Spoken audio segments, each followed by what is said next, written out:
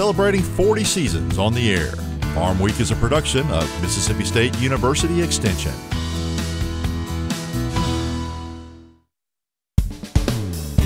Today on Farm Week, the number of Mississippi dairy farmers continues to fall. We'll have a breakdown of the numbers and hear an expert's take on why farmers continue to leave the industry. And who doesn't love a meal cooked on a cast iron skillet? But in order to extend the skillet's life, it's important to clean it the right way. The Food Factor will be here to show us how. Just in time for June, Gary Bachman will tell us how to make those flower beds pop with color. But here's the thing, you won't need flowers to do it. We'll explain. And don't be a tater hater. We're heading to the Sweet Potato Innovation Challenge to see how the spuds damaged during the harvest don't go to waste. Farm Week starts right now.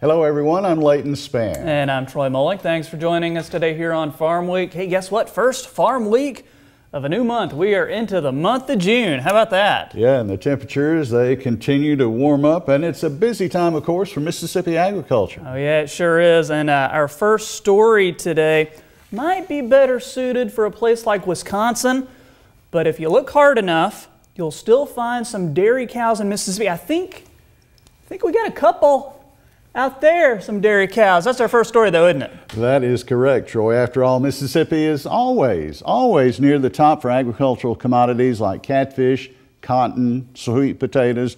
Meanwhile, the number of dairy cows, they continue to fall. In the first quarter of 2017, milk production was down 7% from the same time in 2016. Additionally, 39 million pounds of milk were collected in the first 3 months of the year. That compares to 42 million the first quarter of last year. Mississippi State University Extension livestock economist Josh Maples says the decline isn't unexpected. I think one of the biggest things is we've got fewer number of cattle in the Mississippi than we had the previous year, so we're down about 500 head of dairy cattle as compared to the first quarter of 2016. And so this has had a big impact on the amount of milk that we've produced. Also falling, the value of Mississippi milk production. Last year's value was about $25 million. That's down from $32 million the previous year. One issue, the state's dairy farmer is getting older. Average age of the dairy farmer in Mississippi is about 55 years old. So we're getting to the point where these farmers are going to have to transition to the next generations if they're going to continue. And we're having trouble finding people to continue those traditions and continue those farms. All the while, milk prices remain low because nationwide production is up. Expected U.S. production this year is about 217 billion pounds. That's 4.5 billion pounds more than 2016. Moving now from cows to cooking, cast iron is one of the most versatile pieces of cookware in the kitchen. It's durable, it cooks food evenly, and maintains heat. That's pretty cool, right? But the great debate these days is how to clean it. And in this week's episode of The Food Factor, MSU Extension's Natasha Haynes tells you how to clean and season your cast iron properly.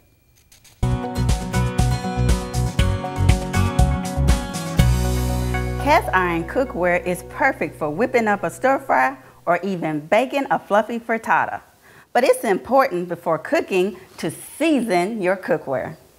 Proper seasoning is what gives cast iron its smooth, non-stick coating that makes cooking and cleanup a breeze. Here's how to season a cast iron skillet. Preheat the oven to 325 degrees Fahrenheit. Wash the skillet with warm, soapy water. Rinse and thoroughly dry the skillet. With a paper towel, apply a thin coat of vegetable oil to the inside and the outside of the skillet. Place upside down on the oven center rack. Add a sheet of aluminum foil below to catch any drips and bake for an hour. Turn off the heat afterwards and allow the skillet to cool completely before removing it from the oven. And remember to add a light coating of oil each time you use your skillet to keep it in top condition. Contrary to popular belief, you can use soap and water to clean your cast iron cookware. Just don't soak the pan or leave it out to air dry because it will rust. It's time to make healthy food a factor in your life. For some meal ideas to create in your cast iron skillet, be sure to visit the Food Factor Pinterest page at Mississippi State University Extension Service. Every gardener wants their flower beds to pop with color. In this week's Southern Gardening segment, Extension horticulturist Dr. Gary Bachman shows us how we can produce color without flowers.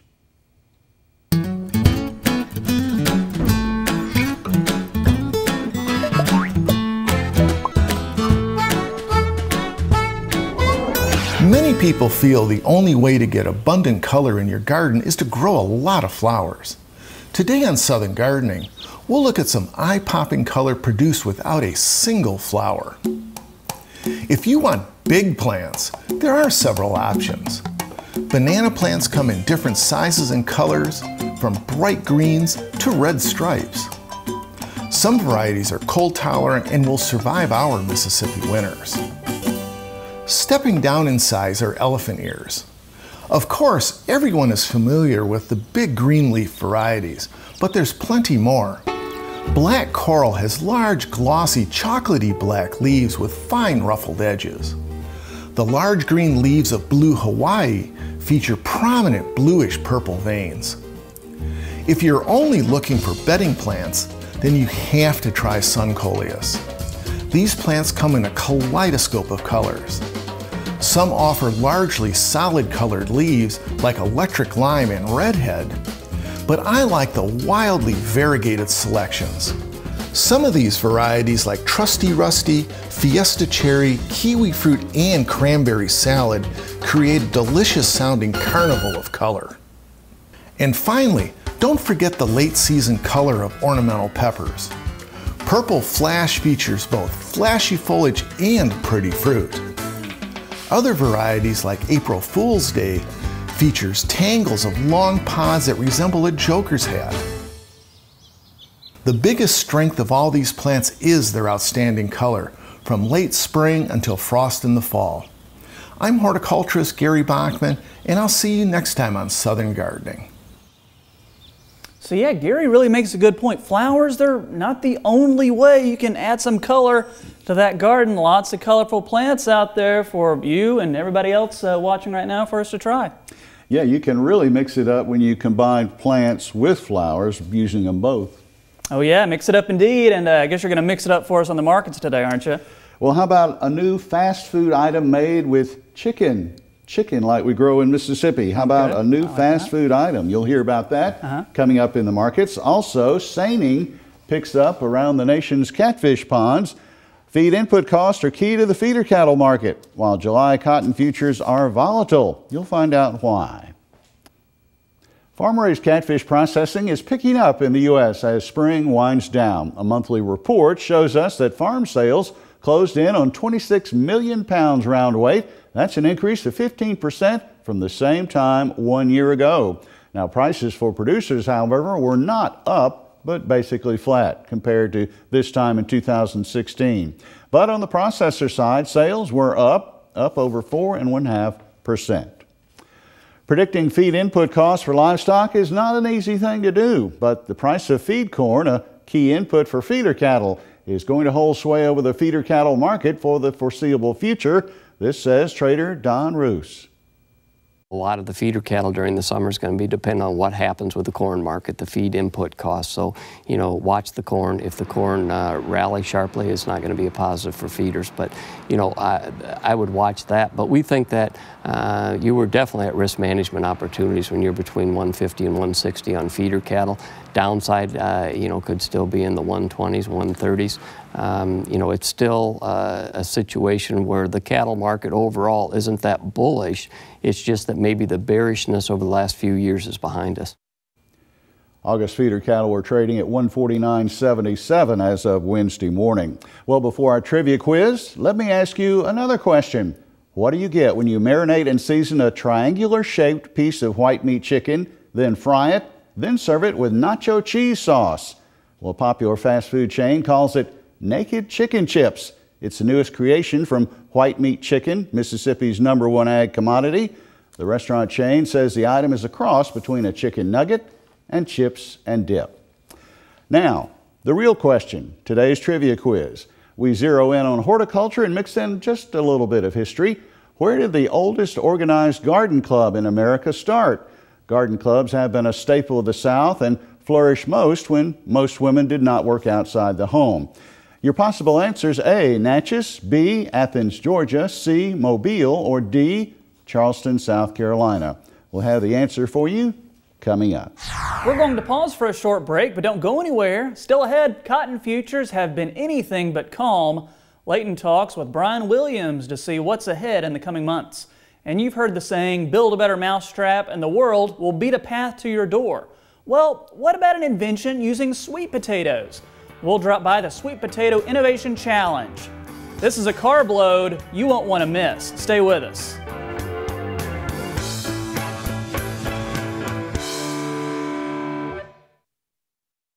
At Mississippi State University, Extension is reaching beyond the college campus and impacting adult education. We're instructing agricultural professionals on the latest trends in research and technology, inspiring communities, empowering small businesses, and promoting the growth of healthy families where youth and adults can reach their fullest potential. The MSU Extension Service, sharing our vision for the future. Are you friends with Farmweek on Facebook? If not, you're missing out. Here at Farmweek, we want to hear from you. Got a question about agriculture? Our experts can help. Have a picture you want to share? Well, we'd love to see it, and there's even a chance it could show up on a future episode. So like us today and join in on the conversation. Now it's the time when we shine the light on what's happening with Mississippi State University Extension. This is an event master gardeners and horticulture enthusiasts won't want to miss. Here's your Extension Spotlight. Roses. They smell wonderful and look amazing in a garden or in a vase on a table. Well, now you can learn how to grow beautiful roses yourself. Head to the North Mississippi Research and Extension Center in Verona on June 7th. The fun starts at 10 a.m. Come and take a guided tour through the center's formal rose garden. Learn the names of different roses you can grow and hear from rose experts on proper management practices. For more information, contact your local MSU Extension office or call the number on your screen. Pre-registration is not required, and get this, the price is free! And that's this week's Extension Spotlight. Well, 83% of Mississippi's cotton crop is now planted as of last Sunday. Meanwhile, July cotton futures have been volatile, a result of a stronger U.S. dollar and some other factors. But as the July contract goes off the board, it looks like December futures could go up or down, depending on who you talk to. Well, what's the headline in the cotton market here at the end of May? Well, we've kind of got two things driving the market right now. First of all, and one thing that's kind of making the news quite a bit is China's auctioning off some of their stocks again. They were doing this a year ago, and it really last year didn't have too much of an impact on the markets. It looks like this year it's more of the same. But last week they auctioned off 125,000 metric tons. So the other thing is our exports, and we're really watching where the export markets are going right now. So there may be or is a problem as far as cotton exports at this point.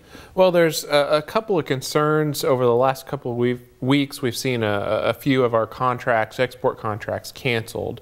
There's a couple of things driving that. First and foremost is a stronger dollar, which makes our cotton more expensive, plus just higher cotton prices overall, I think are what have driven these cancellations.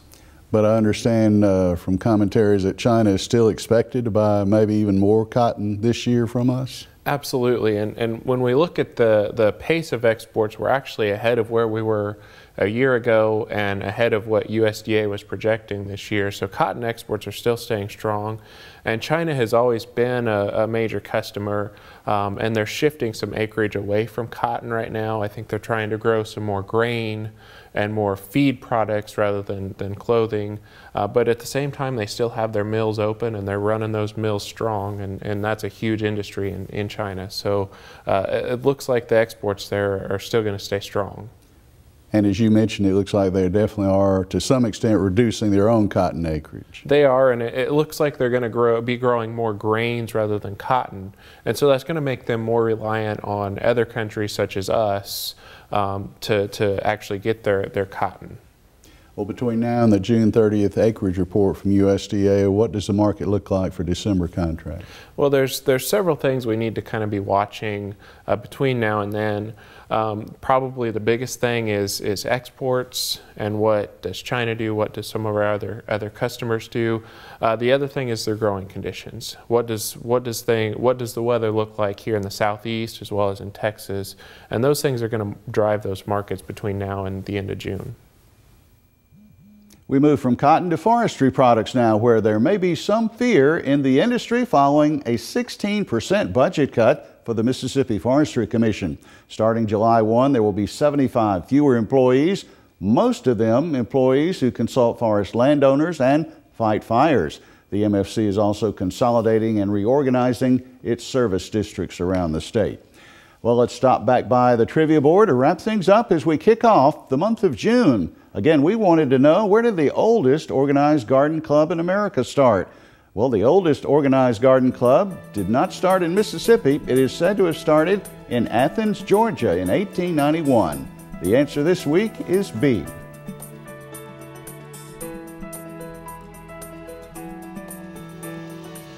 Mississippi is considered the nation's sweet potato capital. The crop contributes about $82 million to the state's economic value. Unfortunately, about 30% of potatoes are discarded at harvest, but that doesn't mean they're unusable. With that idea in mind, Mississippi State University Extension created the Sweet Potato Innovation Challenge. As Farmweek's Amy Myers tells us, the challenge gives MSU students a chance to invent a sweet potato product using the discarded spuds that otherwise might not make it to market. We've all heard the saying, one man's trash, another man's treasure. And that could especially be true for Mississippi State University students in the Sweet Potato Innovation Challenge. MSU Extension Assistant Professor Dr. Jason Ward explains the goal of the challenge. Produce you buy with your eyes first. And so a lot of times there's some of that product, that some of those sweet potatoes that maybe aren't as pretty as some other ones you would find at the supermarket.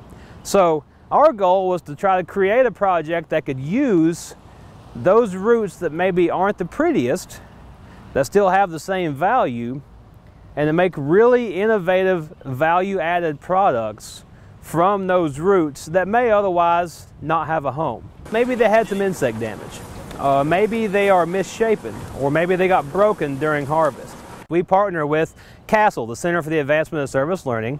Through CASTLE, we get the Sweet Potato Challenge into classrooms. Ward says the challenge is integrated into a wide range of existing college classes at MSU, such as food science, agricultural information sciences, business, chemical engineering, and even fashion design. It's a microbial leather team, so they're actually able to grow a leather substitute based on processing these sweet potatoes into a sugar to feed some of the microbes that grow that leather alternative. Ward says the challenge is a competition, awarding monetary investments to teams whose products show the most potential. At the beginning, each team pitches their idea to a panel of experts, similar to the hit show Shark Tank. If it's good enough, the panel will invest money for product development. The team spends the next several weeks creating and tweaking products, then reports back to the panel for a chance at more investments. This year, funding came from MSU Extension Seed Grant and USDA Higher Education Grant.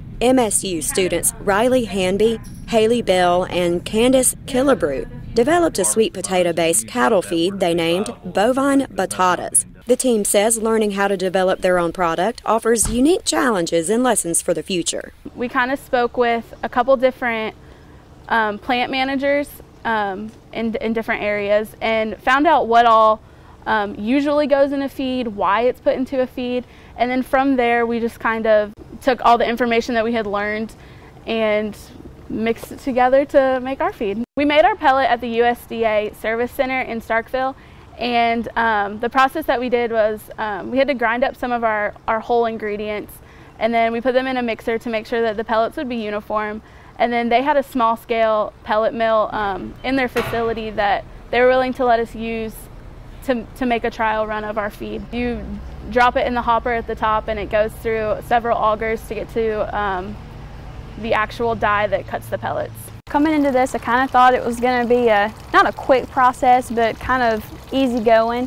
And when we took it to the mill to get it pelletized, when we put the mash in there that we created using dried sweet potatoes, it was just too fluffy, and the sweet potato had a lot of starch in it, so it just basically gummed up, and I really didn't see that coming. I didn't really expect it, but that's okay. We just learned from it and went on to the drawing board and made it better, used it as a learning experience. So far we've done 3 presentations, and this is our 3rd one, so we're still working on whether or not if we're going to get investors from this presentation.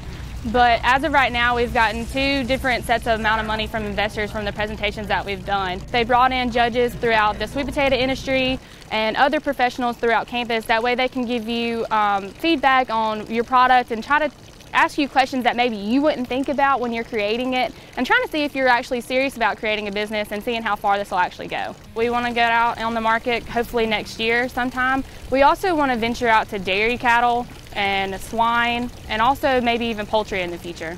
If we can make an impact in the agriculture world, that's what it's really all about, because that's what all 3 of us are passionate about. We're trying to help not only make a use for something that's being wasted, but also help the sweet potato farmers benefit from this and not just losing money. We're trying to make it a cheaper feed, so you might pay about as much as you would normally for a feed, but our goal is to feed less of it, therefore you're saving money in the long run. This has really helped me understand the importance of all of this, just because our lives basically stem from agriculture and production, and without the farmers we won't be able to survive and sustain. So it really makes me feel happy that I have an opportunity to kind of help benefit that. Riley Hanby says the team is grateful to MSU Extension specialists, researchers, and educators for helping turn their idea into a potential business. This process has definitely opened my eyes to what Extension can do for just the average person.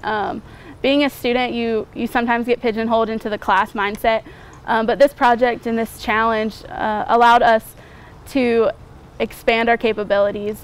We were able to speak with individuals that know what they're talking about and know what they're doing, and they were more than willing to answer anything that we needed to help us in any way that we can. And so we're definitely grateful for the opportunity to make this product, as well as the opportunity to work with them. With about 30% of sweet potatoes being discarded from the millions of pounds harvested each year, Dr. Ward emphasizes that generating profit from culled sweet potatoes could be life-changing for many people. These really are family farms, and they're delivering value, and we've seen that the sweet potato industry utilizes a lot of labor, and so for every dollar that they make at retail, a lot of that comes back into local communities through a lot of different pathways. So whether that's in the fields, during harvest season, or in packing and those kinds of operations, it's a pretty broad-ranging market. If successful companies are indeed born, Dr. Ward hopes they'll eventually return and reinvest in the Sweet Potato Challenge. Being a superfood packed with vitamins, fiber, and micronutrients not found in other foods, the sweet potato could be a source for many product ideas still waiting to be discovered. I'm Amy Myers, reporting.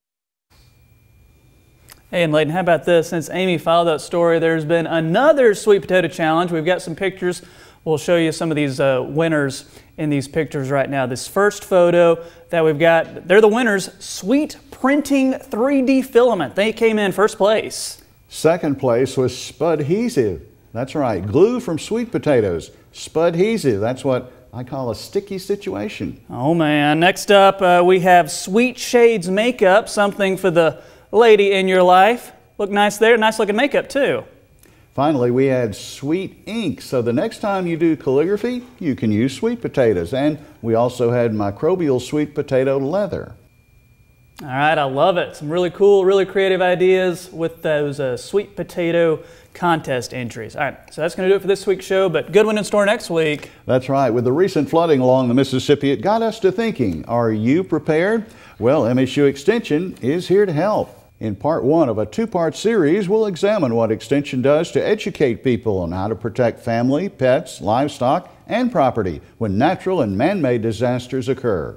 Looking forward to that. Plus, you've got that big, beautiful garden. Make it better by adding in some butterflies. We'll tell you the types of flowers you'll want to plant to make your garden a haven for all those fluttering friends out there.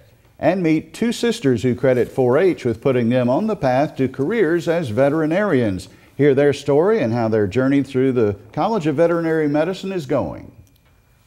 All right, thanks so much for joining us this week. I'm Troy Moling. And I'm Leighton Spann. Remember, if you missed a story, you can find past episodes of Farm Week under the Shows tab on our website. That's extension.msstate.edu. Oh yeah, check that out. And don't forget to follow us on Facebook and Twitter. Join in on the conversation.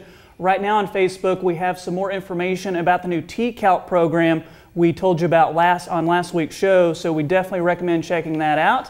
That's going to do it for us. We'll see you right here next week.